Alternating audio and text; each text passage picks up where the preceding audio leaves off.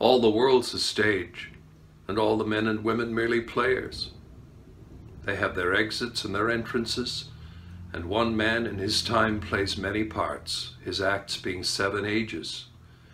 At first the infant, mewling and puking in the nurse's arms, and then the whining schoolboy with his satchel and shining morning face, creeping like snail unwillingly to school.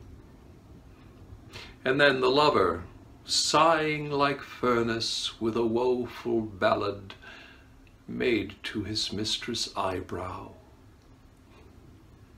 Then a soldier, full of strange oaths and bearded like the pard, jealous in honor, sudden and quick in quarrel, seeking the bubble reputation even in the cannon's mouth.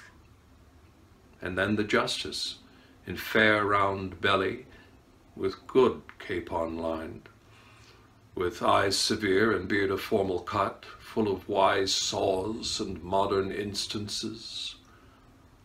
And so he plays his part. The 6th age shifts into the lean and slippered pantaloon, with spectacles on nose and pouch on side, his youthful hose, well saved, a world too wide for his shrunk shank, and his big manly voice turning again toward childish treble, pipes and whistles in his sound. Last scene of all that ends this strange, eventful history is second childishness and mere oblivion.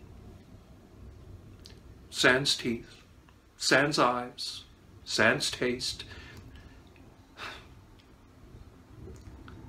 sans everything.